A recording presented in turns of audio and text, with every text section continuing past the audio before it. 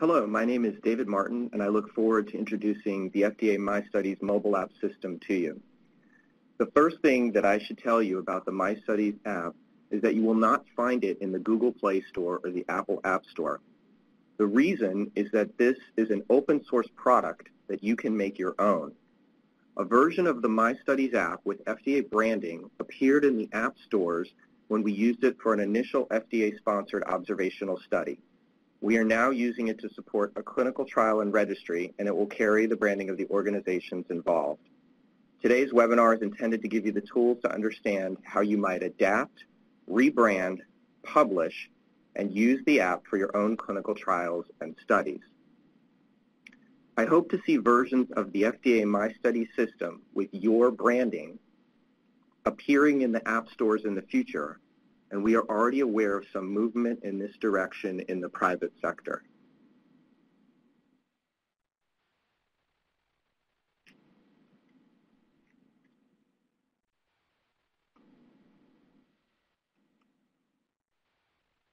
I have a few disclosures to make. First of all, I received funding from the Patient-Centered Outcomes Research Trust Fund, who believed in the vision even when smartphone use was substantially lower than it is today. I would also like to thank our clinical partners, Kaiser Permanente Washington Health Research Institute, the Childhood Arthritis and Rheumatology Research Alliance Registry, the Limit JIA Trial, the Crohn's and Colitis Foundation, and the Patient-Centered Outcomes Research Institute, who have helped us advance the development of the MyStudies system in clinical research practice. The views expressed in this slide set are those of the author and should not be construed as FDA's views and policies, but these slides have been cleared through the appropriate chain at FDA. The mention of commercial products, their sources, or their use in connection with the material reported herein is not to be construed as either an actual or implied endorsement of such products by the Department of Health and Human Services.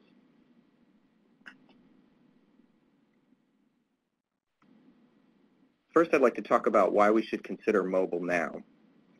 Clinical trials are critical to drug development because they provide defined populations from which rates can be calculated, so inferences can be made about drug effects. Most consumer-oriented health apps function more like spontaneous reports to a surveillance system from which rates cannot be calculated, or they lack connections to data sources that provide assurance that medically important events over a defined period of time are being systematically captured. FDA MyStudies is designed to work within the clinical trial infrastructure. There are many activities, some of which are represented in the large circle on this figure, necessary to run a successful trial, and many of these activities, such as laboratory testing, require face-to-face interaction with a patient. However, regulators, researchers, drug companies, and patients have long been interested in making clinical trials more efficient. The first trials were paper-based, but as time went by, telephone contact and then web-based contact were introduced to gather information between visits and to increase convenience for patients.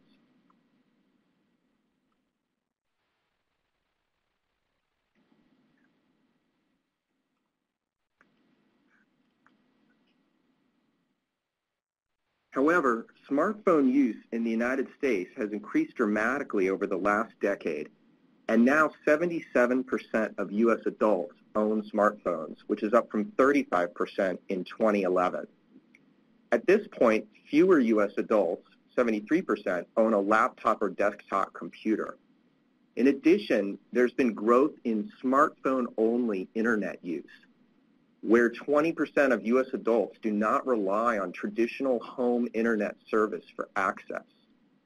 There's also variation in this cord-cutting or smartphone-only behavior, with reliance on smartphones for online access alone being especially common among adults under age 50, non-whites, and lower-income Americans.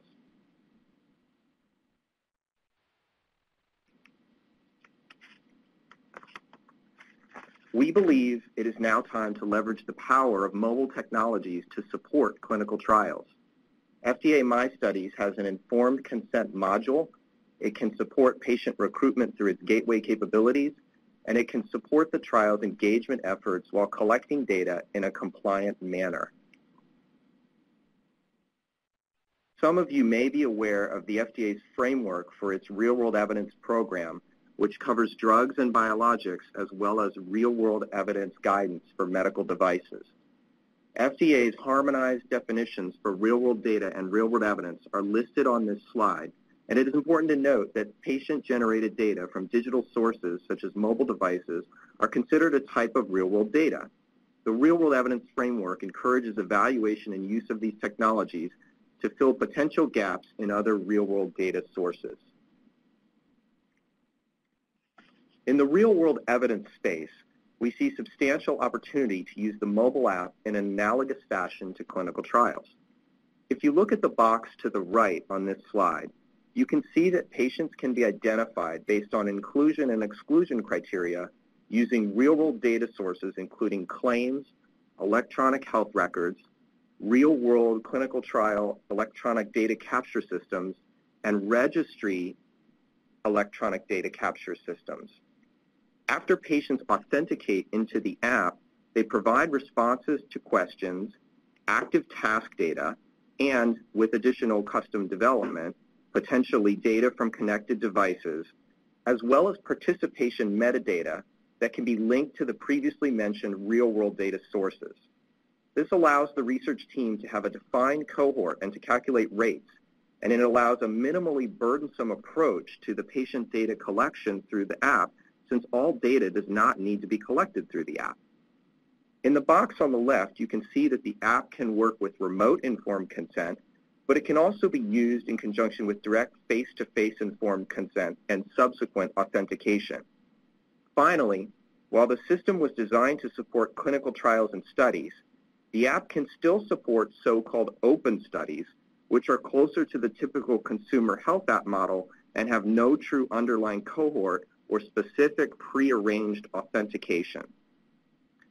Benefits that we see, particularly for the linked approach, include ongoing real-time data entry from patients, configurable questionnaires with secure data management so that the app can be positioned to support different therapeutic areas, more frequent touch points for real-world data collection since patients respond at their convenience, and automatic capture of contextual real-world metadata. And we have experienced evidence of patients preferring the enhanced convenience and essentially answering questions in the app at nearly all hours of the day when it's convenient for them. And this may aid recruitment, engagement, and retention, particularly with the gateway functions of the app. So the FDA MyStudies system is more than an app. First and foremost, there is the patient-facing app, which is built on standard frameworks that software developers are familiar with, Research Kit for iOS systems and Research Stack for Android operating systems. This necessitated some constraints in the early development process, but is actually a very useful thing to make the app something that can be modified by others. The web-based configuration portal enables the support of multiple types of medical product effectiveness and safety studies with minimal software development by giving the end user or researcher the ability to configure questions without specific software development. And finally, the secure storage environment functions to ensure that the system is compliant. It generates secure tokens for patient authentication. It separates registration information and responses, and it is partitioned to support multi-site trials or decentralized trials or distributed real-world data models. Key system attributes include the fact that it is scalable, so you can simultaneously support multiple studies from one research organization. It's modular, which allows various components of the platform to be integrated with third-party systems of choice to create tailored solutions. It's secure and has appropriate partitioning and access controls. It can be deployed to comply with HIPAA, FSMA, and 21 CFR Part 11 requirements. It's customizable and all study content can be authored and updated via the web configuration portal rather than through new software development per study or per app. It's also been tested by FDA and PCORI in sponsored clinical research demonstration projects.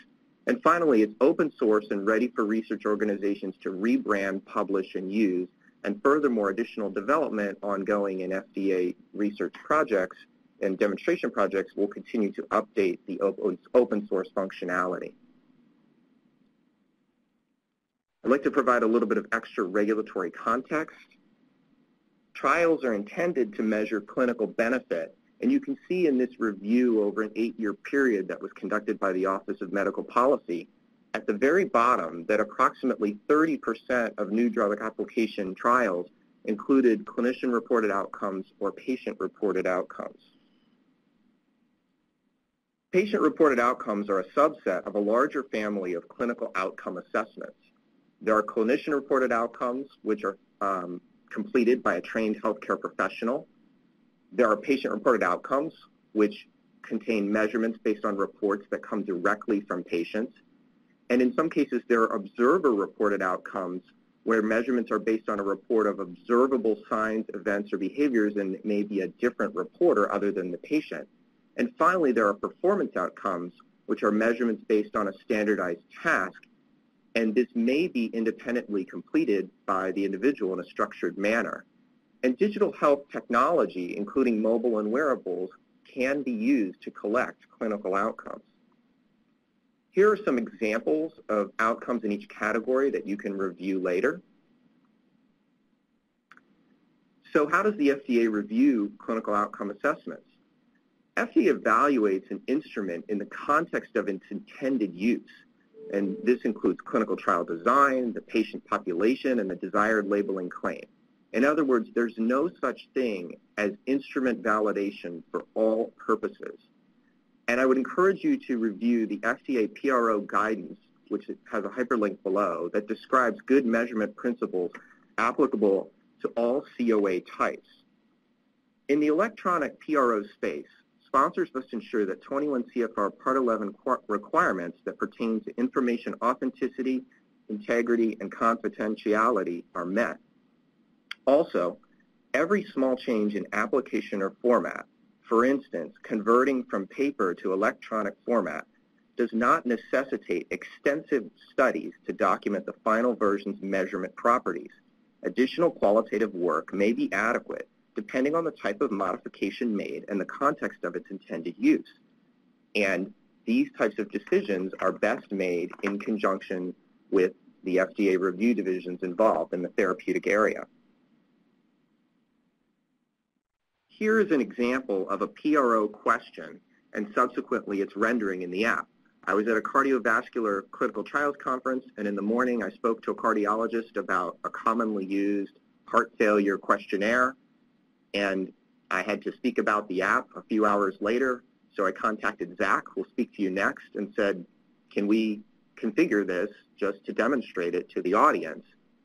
And here's the rendering in the app where you can see the overall instructions for the questionnaire, the instructions with the first question, and the response options. The app is also able to support informed consent, and FDA guidance on electronic informed consent does indicate that consent can be obtained by patients remotely.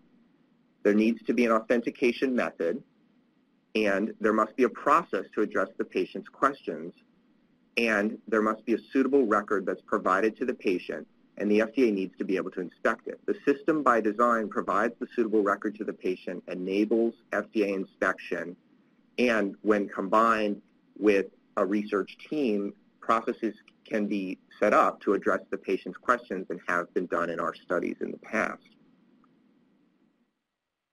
20 CFR Part 11 and mobile technology is covered in this guidance, and I would encourage you to review this since it does focus on authenticity, integrity, and confidentiality and includes mobile platforms. I'll mention that the recommendations apply to technology that is provided by the sponsor or owned by the study participant, and while we initially conceived of the app being used on the participant's own device, The app could also potentially be used on a device which is supplied to the patient or other reporter. So how do you access the system? You'll see more about this today, but here is the FDA landing page, and here are the links. The code and technical documentation are now open source. Here is a picture of the GitHub Repository. And now I'd like to turn it over to Zach Weiner, who will demonstrate the functionality of the app system.